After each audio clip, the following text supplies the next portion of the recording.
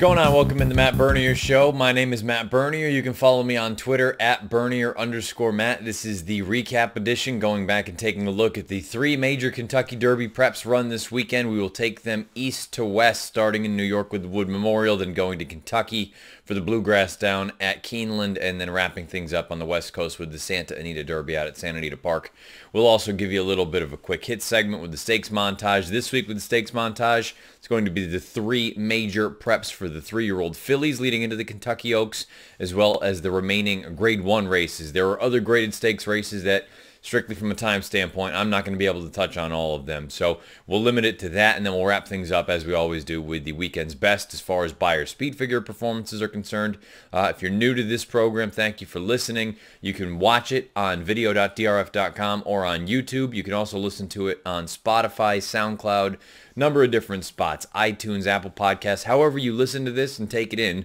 Please make sure that you subscribe. If you're over on YouTube, make sure the bell icon is lit up so you get everything that DRFTV has to offer. Rate and review, and you can follow me on Twitter at Bernier_Matt. You can also leave questions, comments, concerns, whatever else it may be. I want to make this thing as tight as possible, so let's dive right into it. The first race we will recap is the Wood Memorial from Aqueduct on Saturday. 1 1/8, 3-year-olds, main track. You can see the field of 11 signed on here.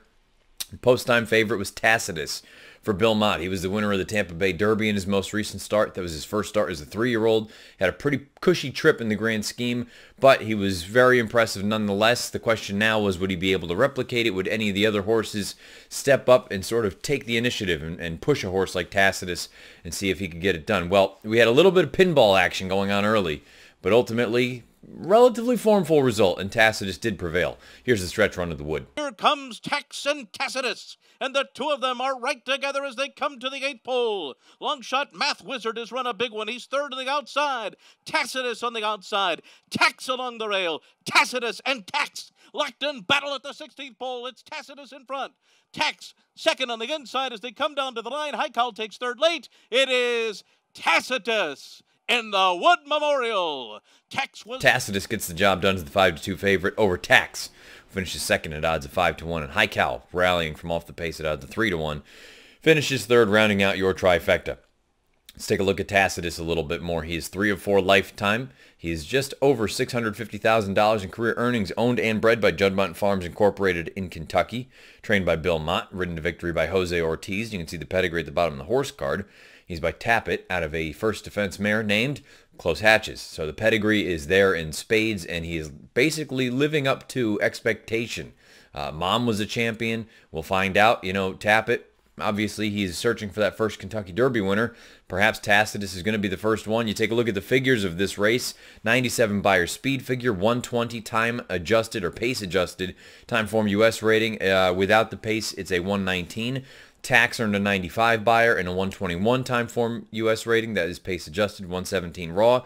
All of the fractions, no surprise in this race, were color-coded red according to Timeform US. Those fractions were 23 and 3, 46 and 4, 11 and 2 for 3/4. They stopped a mile and 37 and 4, and final time of 151 and 1 for a mile and an eighth. Let's start off at the beginning. This race was a little bit of bumper cars early on. You had Jovea from the outside basically just take a left-hand turn out of the gate. A little bit of an irresponsible ride there. I believe Nick Juarez has been reprimanded. You can find that over on DRF.com. It led to a number of horses being pinballed and pinched back, most notably a horse like Final Jeopardy, who got the worst of it early on, but then a horse that got it early, and then again going into the first turn was Over Deliver, one of the two pletchers in here. Not very often you see Todd run last and second to last in a field of 11 in a final 3-year-old prep. Over Deliver was just the unfortunate sort of recipient of some of those things, so you want to give him the benefit of the doubt. This is a total line out for him. Outshine was affected going into the first turn by that extra sort of bouncing around. He was floated about 7 paths wide. He's another one. This was a disappointing effort, but you might want to give him the benefit because of the issue going into the first turn. Tacitus was involved in a little bit of that as well, being pinched, sort of floated between horses. Not the cleanest of goes early on, but then when the pace took over, things kind of kind of sorted themselves out, where Tacitus and Tax were taking up what would appear to be, if you're going from tail to front to tail, basically a mid-pack position, although they were running third and fourth at the time. They were just so far behind those top two who were setting those fast fractions. Tacitus, after that little hiccup at the beginning, pretty comfortable trip all around. The same can be said for Tax. Tax was the first one to go for home as opposed to Tacitus, but Tacitus did finish slightly faster, about a length if you want to use the fifth of a second sort of equation or comparison. Tacitus comes home in his final eighth at 13:42. Tax comes home in 13:62.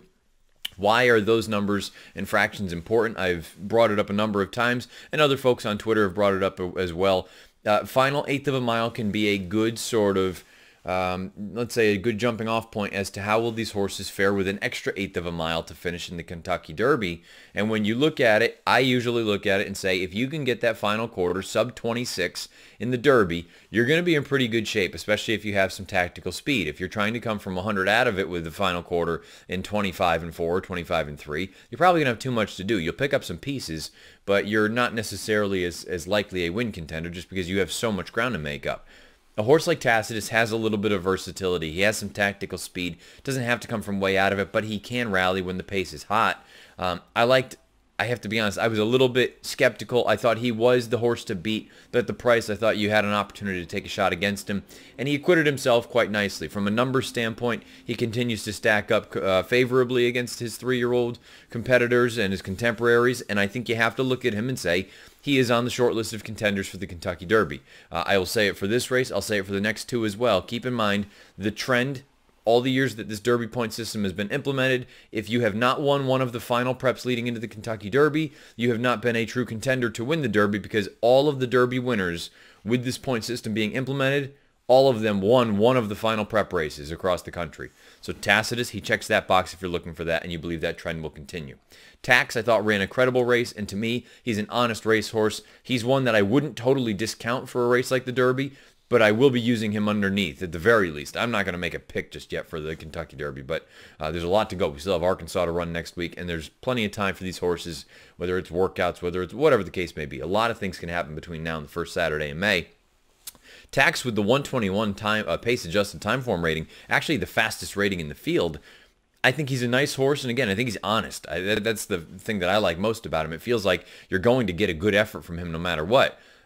He's one that I think you do need to consider at what will probably be a very, very fair and playable price in Kentucky, but he has punched his ticket. He is in the starting gate if they choose to go there, which, I mean, at this point, if you have the points, you're probably going to go. High Cal ran better than I thought he would, but again, another beneficiary of a big pace situation to run at. He finishes, gets his final eighth in 13:06, which you would imagine is going to translate favorably.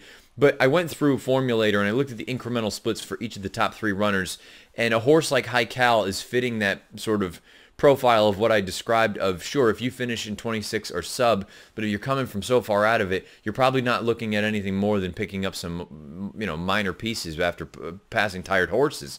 Those top two horses, though, they have enough early speed that I think they could position themselves where they might be able to finish well. Now, they do need to work on that, because if you just, let's say you doubled up their final eights, they're both well over 26 into the 27 range, which is not ideal, but just for comparison's sake, when you look at the final eights for Tacitus, Tax, and High Cal, Tacitus comes home in 13:42, Tax comes home in 13:62, High Cal comes home in 13:06. Compare that to their opening quarter miles. Tacitus 24:64, Tax 24:39, High Cal 25:41. So considerably slower for High Cal, about 4 lengths slower than a horse like Tacitus, and let's say right around 5 lengths, bordering 6, slower than a horse like Tax early on. There is your difference with those final eighths of a mile. A horse like High Cal, who went as slow as he did for that opening quarter, he should have a little bit more energy left for that final eighth, as opposed to those top two runners who were a lot closer and going a lot faster early on. It's all about energy distribution and when is it used. High Cal, he'd be the kind of horse I'm still dubious. I think with a slower pace situation, how much does that compromise him going on? We'll find out. Rest of this field, I think you want to look at a horse like Final Jeopardy and say he was pinched back and compromised early. This was his first time going 2 turns. I think you want to give him the benefit of the doubt. Hoff's Union didn't necessarily pass the test. First time going against winners, first time graded stakes, first time stretching out to a mile and an eighth, first time going out for Mark Casse. He needs to prove and validate that 95 that he earned in his career debut. I think both Pletchers, you want to give a little bit of the benefit of the doubt. Certainly you want to give a mulligan to over-deliver. Outshine, I was dubious going into this race. His early issue certainly compromised his chances, but a disappointing effort nonetheless. The top 2 horses, as far as pace is concerned, you want to look at Jovea, even with that little sort of a bad situation early on. But also Not That Brady. Not That Brady was up there forwardly placed, and he didn't totally pack it in. I think he's going to be better going a little bit shorter. Thought all around that was a pretty decent effort from him as well. I have no knocks about the top 2 horses in this race. Even the top 3. I'll include High Cal. I think going forward, Tacitus, he has earned his right to be on the short list of contenders for the first Saturday in May. I like Tax. I think he's a very honest horse. In High Cal, he's been the beneficiary of 2 fast paces in each of his past 2 races. We'll find out if the situation presents itself the same way in Kentucky. Now, the problem for High Cal is he might be a little bit borderline in points. You can find the entire point system over on DRF.com. Take a look at that. Things will, again, continue to change as these next couple races go on. You're going to have the Arkansas Derby and the Lexington for minor points. But Tacitus, he deserves to be in the starting gate the first Saturday in May. He's done nothing wrong, and he's living up to the billing and the pedigree. A son of Tappa out of the champion mare Close Hatches. Tacitus is a dual graded stakes winner, and he is one of the contenders, the main contenders for the Kentucky Derby. He wins this year's Wood Memorial with a 97 buyer and a 120 pace-adjusted Timeform US rating. On to Keeneland for the Bluegrass. Let's take a look at that field 14, a giant field of 3-year-olds signed on. Post-time favorite was Vekoma. Vekoma really has not run a bad race in his 3, now 4 lifetime starts after the Bluegrass. He deserved to take some money in here. I was very dubious about how far he wanted to go. I thought maybe 1 turn was going to be what his real sort of forte was. And as these distances got longer, didn't know that I loved his prospects about stretching out. I could have said the same for a number of horses in here. But guess what? A couple of the horses that I thought would excel going shorter, they ran 1-2 in here. Let's take a look at the stretch run of the Bluegrass. Chest Chief is 5th back toward the inside, coming toward the 8th pole. Vekoma has the lead out to 2 lengths now. Some Like It Hot Brown changes lanes to the outside 2nd. Signalman is in 3rd. Chest Chief is 4th. Win is 5th. Vekoma, the leader, past the 16th pole. He has the advantage out to 5 lengths. Back to Some Like It Hot Brown. Signalman, then win. It is Vekoma for Javier Castellano and trainer George Weaver. Vekoma provides another victory and enough points to get into the Kentucky Derby starting field. He gets the job done as the 7-5 favorite over Win, who runs 2nd at odds of 3-1, and Signalman runs 3rd at odds of 6-1. Let's take a look at Vekoma. He is now 3 of 4 lifetime. He's never been out of the money in 4 lifetime starts.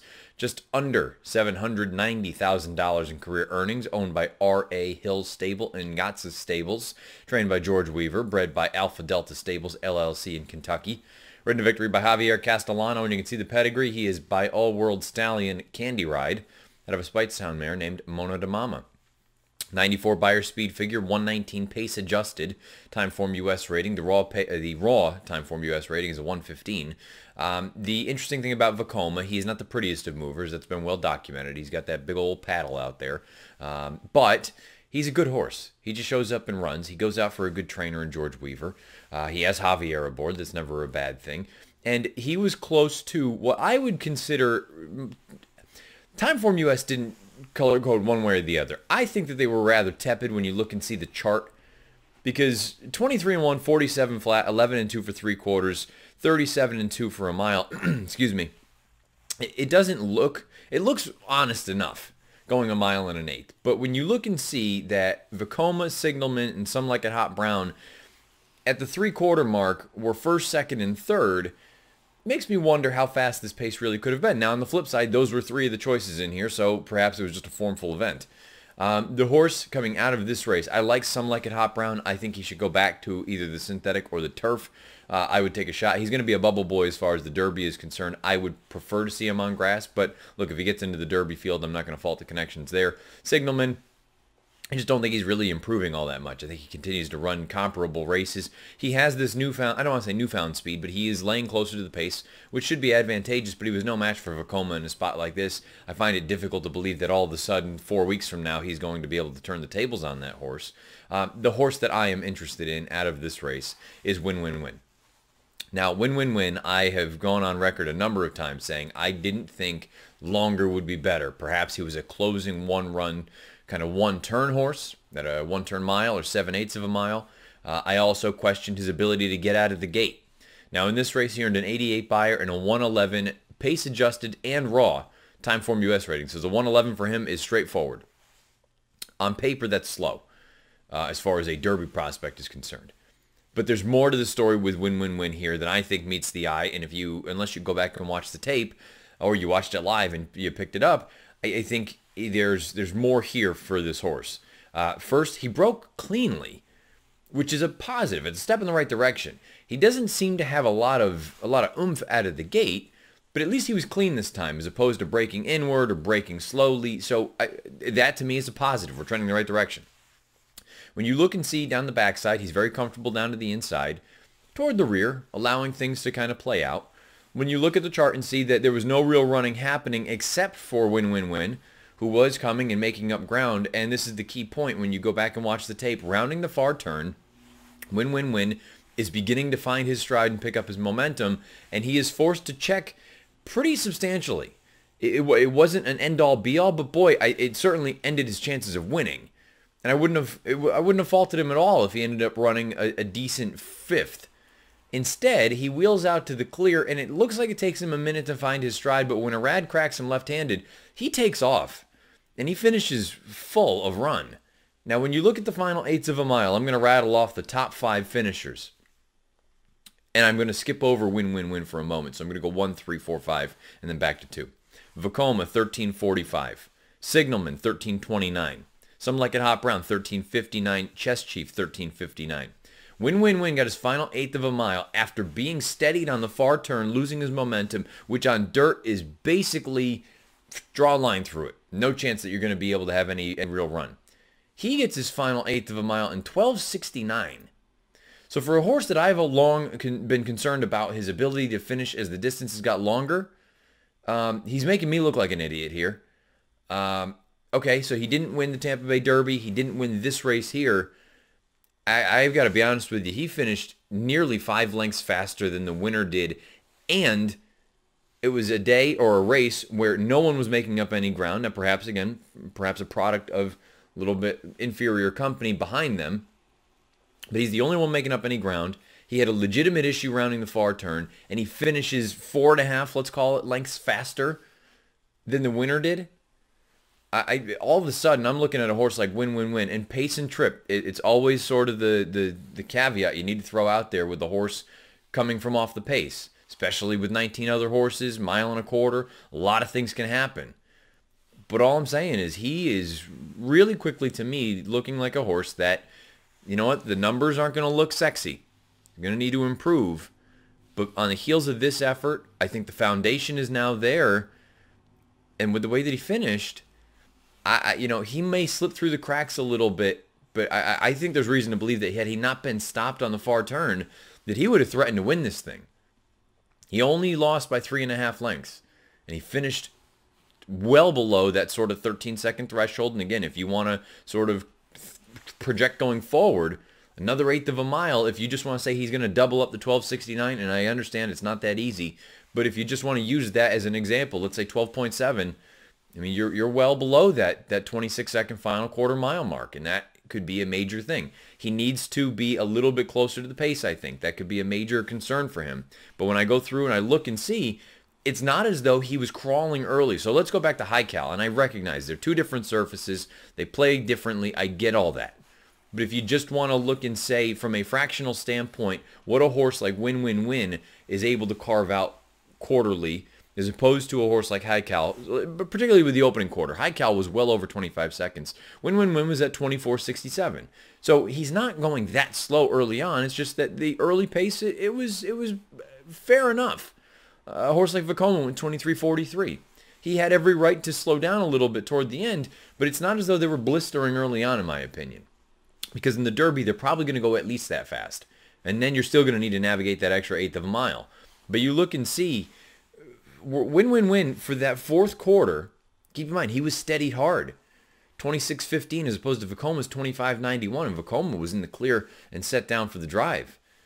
I do wonder if win-win-win all of a sudden, he may have won me over in this one race. Am I going to pick him? I don't know. We need to wait and see. A lot of things can happen now, between now and 4 weeks from now. But I think there's reason to believe that he is better than what his numbers would suggest, and I've probably been wrong all along. That maybe the additional ground is not going to be a bugaboo for him. Maybe it's actually going to be a beneficial piece for him. He won me over with this race. I think the fact that he was able to overcome some adversity and still finish as well as he did, I like the effort from win-win-win quite a bit in here. As far as the rest of the field, I don't really have a heck of a lot to say. Dreammaker, I'm done. I don't know what you want to do with this horse now. Seems like if he's in behind horses, he just doesn't run. That's a problem. Maybe you experiment with an equipment change, you try something else, but whatever it is right now, it ain't working. As far as the rest of the field goes, it was pretty formful up at the top. 4 of your 5 choices, they ran 1, 2, 3, 4. So I do with this what you will. And again, I think some like it Hop Brown. I like him as a horse. I think a different surface is going to be beneficial for him, whether it's turf or synthetic. But Vacoma, I'm not going to sit here and say anything bad about this horse. He continues to run well. I do wonder still a little bit for him about an extra eighth of a mile, but he ran well enough here with the tactical ability that, you know what, I'm not going to argue with anyone that says he's a legitimate player for the Derby here in a few weeks. But win-win-win, he's the one I'm most interested in coming out of the Bluegrass. He finishes second behind Vacoma, but I think it was a promising enough effort. Vacoma does get the job done, though, with a 94 Beyer speed figure winning the Bluegrass and a 119 pace-adjusted Timeform US rating. The raw number is a 115. Let's button up the 3-year-old preps with the Santa Anita Derby, the shortest field of all the Derby preps. Let's head on out there, take a look at the field. Only 6 of them signed on. Post-time favorite was the 2-year-old champion Game Winner. He was bet down to odds of 1-2. He was not the only Baffert in the field, though. Roadster went out there with Mike Smith aboard, but you also had Instagrand, who was going out to 2 turns for the first time. You had Nolo Contesto. You had a couple of intriguing alternatives if you wanted to go against the Juvenile Champ. Ultimately, the Juvenile Champ ran a big race. Not quite big enough. Roadster gets the job done. Here's the stretch run of the Santa Anita Derby. And he fights back. Instagram Game Winner. Roadster is finding his best ride in the center of the track, putting in a big effort. Game Winner between horses. Instagram at the rail. And here's Roadster storming home. Roadster on the outside and Game Winner go on with it. Roadster so confidently handled. And Roadster gets up to win the Santa Anita Derby ultra impressively. Roadster gets it done at odds of 3-1 over Game Winner, odds of 1-2, and Instagram rounds out the try at odds of 3-1. Let's take a look at Roadster. 3 of 4 lifetime, never out of the money in 4 lifetime starts, over $706,000 in career earnings, owned by Speedway Stable LLC, trained by Bob Baffert, bred by Stone Farm in Kentucky, ridden to victory by Mike Smith, and the pedigree he is by Quality Road out of a Silver Ghost mare named Ghost Dancing. Interesting to look at these figures for this race. 98 Beyer speed figure for Roadster as opposed to a 113 Timeform US rating for Timeform US. That is both the raw number as well as the pace adjusted number. The reason I say it's interesting, I've brought up the 20-point differential between the two in the past. If you tack 20 onto the Beyer of 98, you're looking at a 118. It's a big number. You take 20 away from the 113, down to a 93, not nearly as impressive as a 98 is. And I know 5 points may not sound like much, and going a mile and a quarter, speed figure is not the end-all be-all, but I do find it a little bit intriguing that there is a pretty legitimate discrepancy between the two figs as far as this race is concerned. Game Winner, 97 Beyer, a 115 pace-adjusted Timeform US rating, 112 overall. With the raw number, you look at the final 1/8 of a mile for both Roadster and Game Winner. Roadster comes home in 12.77, Game Winner 12.94. I wonder if part of that was because going into the far turn, Roadster seemed to lose, I don't want to say lose touch a little bit, but there was a little bit of gapping between he and those front horses, the front 4 that all just went for home. And Mike Smith, I think it was a great ride from him. He just waited, bought his time, then got into the horse, and boy, once he leveled off, he finished very, very well. I thought both of the top 2 ran pretty big races. They'll both be bound for Louisville. I think Roadster's a really nice horse. I think it took a little while to get him back. There were a number of things. You can read plenty of the articles written by whether it's Jay Privman or Steve Anderson or Brad Free out in Southern California. They've got all those sorts of things covered, but Roadster had some quarter crack issues that he had to deal with, the weather, obviously the ongoings out at Santa Anita. So things did not necessarily go as one would love, but they got that N1X into him most recently, and then he comes back here and he gets a Grade 1 victory in the Santa Anita Derby. I think he's a primetime player for the Kentucky Derby, as well as game winner. But I'd be lying if I said I wasn't concerned a little bit that game winner has he improved? I know he's only run twice here as a 3-year-old, but he was running these type of figures or comparable figures last year as a 2-year-old. I'm wondering, has he taken that necessary step from 2 to 3 in order to really continue to improve? It's still far too early to make a conclusive statement, but I think it is something to keep an eye on. Instagram, he didn't run badly at all. I mean, he was not humbled and not embarrassed by these horses. He was only a little more than 2 lengths off of it. I just still feel like he's going to be better going shorter, going one turn. And Nolo Contesto, I thought he ran well. I still think he's going to be a nice horse going forward.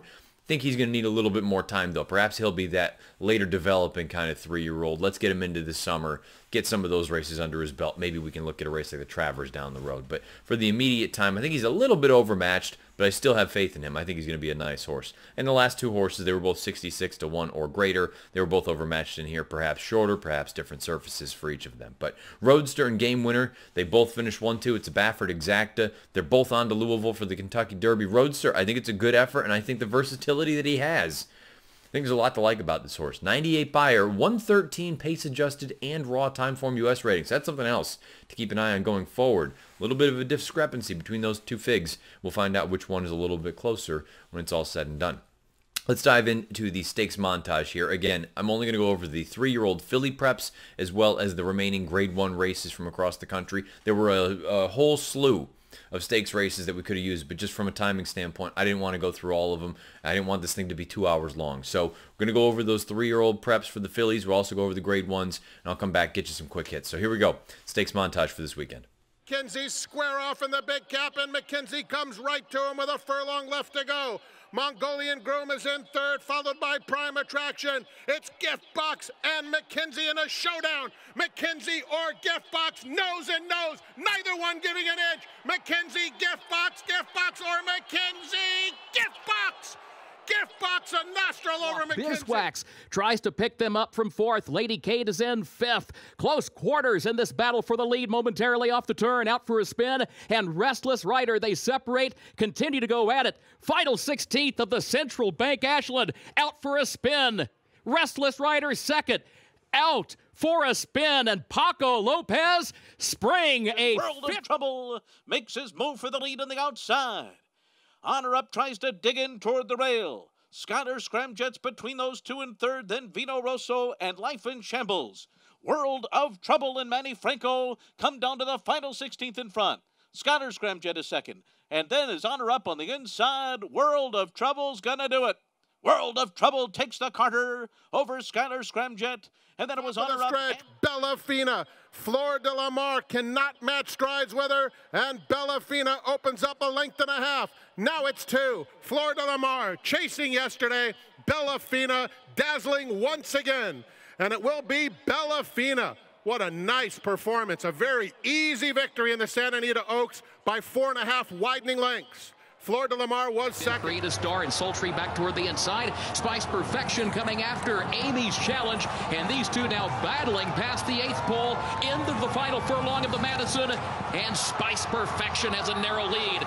Amy's Challenge 2nd. Gap of 6 back to Late Night Powwow. And Amy's Challenge is fighting back to the inside of Spice Perfection.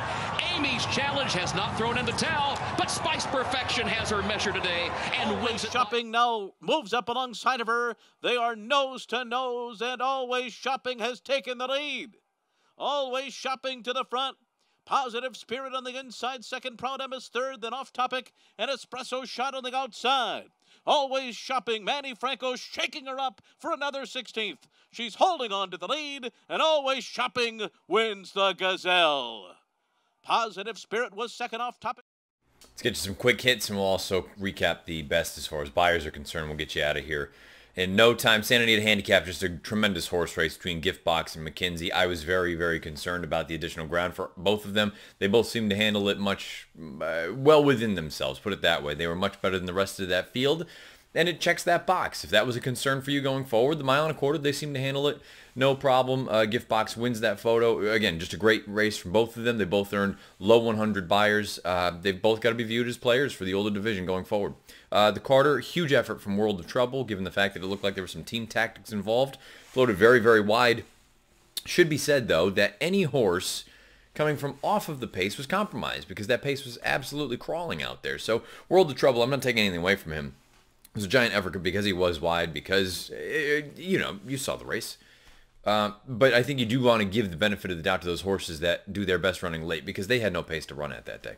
The Madison, a wicked finish between Spice Perfection and Amy's Challenge, throwing it down. Looks like one is going to go on. The other one digs in gamely, comes back. The other one re-rallies, comes back on the inside. Just a great finish all around. I think they're both quality fillies. I don't know that they are head and shoulders the best as far as the female sprinters are concerned. Disappointing effort from Late Night Powwow. A couple other horses kind of fell flat there, but a nice race anyway from those two. We'll see ultimately how they fare going forward and where they each, where everyone from that race ends up showing up. Santa Anita Oaks, Bellafina never really got out of first gear. It didn't feel like. Gear down at the end, ears were pricked. I don't know. Based on that, it's hard for me to argue with her being the best 3-year-old filly, especially when we talk about the next two races. She just, right now, I just don't know if there's anyone that's going to run with her. I think she's just that much better than everyone. And from a number standpoint, I suppose that is up for debate. But just visually what she's done so far, I don't really have much desire to try to beat her in a race like the Kentucky Oaks. I know the 1.8 mile is going to be an unknown, but it'll be an unknown for a number of girls in there. But look, she sat this time around. She just looped up, cleared the field, went on with it. Unless someone just shows up and jumps up in a big, big way between now and then, I have a hard time envisioning myself making a big stand against Bellafina in the Kentucky Oaks. The Gazelle, always shopping. She had a great trip, but she was the best in that race, so that it was a nice effort. I'm not totally sure about the quality of that field, but I like the effort from Always Shopping. As far as the Ashland was concerned, 52 to 1 shot wins the race. You got to be a little bit unsure what you saw there. I think Out for a Spin is a nice filly, but it's difficult for me to really make a real sort of analysis of it, because her two races prior on sloppy sealed tracks, far and away the races of her career. The ones otherwise were very lackluster. So where did this one come from? Did she all of a sudden just put it all together? Or was it a combination of jaywalk, running terribly again, and you have to wonder where we are now with her? I don't know that I'd go on to the Kentucky Oaks with a filly like that. Her two races off the layoff have been terrible. And I know there are a lot of people that'll be disappointed in Restless Rider, when it looked like she just loomed up and she was just going to blow the doors off the field, and she couldn't even get the job done. That was her first start since the end of November last year. I think she's going to move forward. She's run well at Churchill Downs. I think she's an interesting sort of alternative as we go forward. I think this is all part of the plan for Kenny McPeak. Restless Rider, I'd expect her to move forward in the Kentucky Oaks. So there you have it. Quick run through the 3-year-old filly preps, as well as the rest of the grade 1s that were run this past weekend. Let's take a look at the best as far as buyers are concerned for this past weekend. The 3-year-old males on dirt, Roadster. The Santa Anita Derby winner, he earns a 98. 3-year-old fillies on dirt, Bellafina. She wins the Oaks, which we just spoke about, with an 89. 3-year-old males on grass, One Bad Boy, an 85 in a maiden special weight out at Santa Anita. 3-year-old fillies on grass, the Macam Bullet, an 84 in the Appalachian at Keeneland. Older males on dirt, The Hardest Way, a 103 and a non-winners of two at Keeneland. The reason that he is the fastest in there is because the boys in the Santa Anita Handicap, they earned 102s. Older fillies and mares on dirt, Spice Perfection and Amy's Challenge, very entertaining horse race. They earned the 96s in the Madison. The older males on grass, Imprimis. Given his start and the way that he rallied and finished, boy, that was a big effort in the Shakertown with a 101 Buyer speed figure. He just goes and nips bound for nowhere. And the older fillies and mares on grass, Fasalika. What else is there to say? She's just rock solid, and she blew the doors off the field in the Royal Heroine with a 95 Buyer out at Santa Anita. Someone from the east is going to need to go west to unseat her as the queen of the throne. She is rock solid for Hollendorfer and company. Vasilika continues to roll along. There you have it. Weekend's best as far as Beyer speed figure performances are concerned. Thank you if you've been watching. Thank you if you've been listening to this podcast. However you take it in, please subscribe, rate, and review. You can find it on YouTube, SoundCloud, iTunes, video.drf.com, as well as Spotify. Questions, comments, concerns beneath the video player on YouTube or directly to me on Twitter at Bernier_Matt. Again, you can leave anything you want. You agree, you disagree, you like the show, you don't like the show, whatever else it may be. Just fire away. Let me know in either spot. I will be back with the preview edition at the end of this week, talking about, more likely than not, the Arkansas Derby, getting ready for the final round of preps for the Kentucky Derby. After this weekend, points are all going to be settled. We'll have a better idea who the 20 horses will be running the first Saturday in May. Should be interesting to see. We'll find out if Improbable can get the job done in the Arkansas Derby, or will it be a horse like Omaha Beach, who continues to improve for Richard Mandela? We'll find out. Should be a good field down in Hot Springs on Saturday afternoon. Until we talk with the preview edition, best of luck this week, however you play, whatever you play, wherever you play. This has been the recap edition of the Matt Bernier Show.